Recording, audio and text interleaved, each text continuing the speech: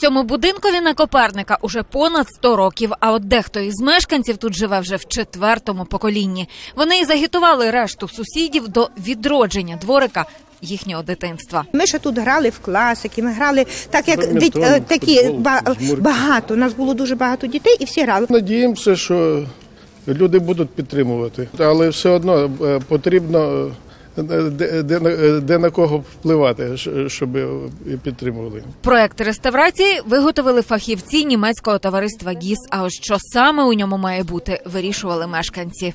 Ідея самого влаштування простору якраз була від мешканців, і вже наші працівники управління GIZ зробили проект, ми не наймали жодної проектної фірми. Цей двір вибраний, так можна сказати, як компромісний, тому що вимога була, щоб тут не було паркінгу. Тут фактично можуть заїжджати машини, і машини тут стояли. Але однак вибрали цей двір, і я думаю, що мешканці вже не будуть хотіти тут бачити паркінг. Оскільки будинок на вулиці Коперника, з його ім'ям люди й захотіли пов'язати свій дворик.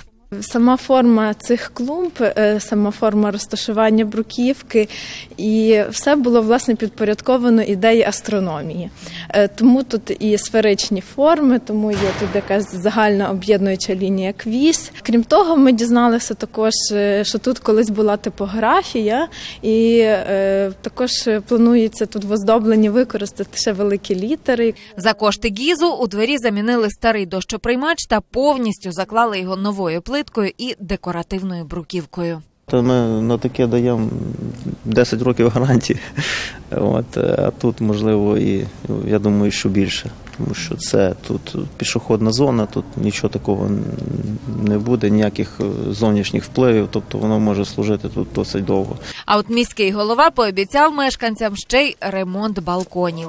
Потребують підсилення балкони, тому що є вже в недоброму стані, тому, безперечно, ми внесемо корективи і в цьому році ці балкони будуть доведені до пуття, щоб з точки зору безпеки люди себе комфортно почували. Головна умова проекту GIZ – співучасть мешканців у реставрації їхніх дворів. Цьогоріч німецькі фахівці знову обиратимуть найактивніші громади. В нас був оголошений наступний конкурс на облаштування внутрішніх дворів. Прийом заявок вже завершився. Загалом ми отримали 10 заяв від різних мешканців, і зараз поміж них триватиме відбір. У дворик на Коперника товариство GIZ вклало 280 тисяч гривень. Навесні за ці кошти його ще й озеленять. А от мешканці здали по 1000 гривень від кожної квартири. Ірина Вещишин, Володимир Квятковський. Головні новини Львова.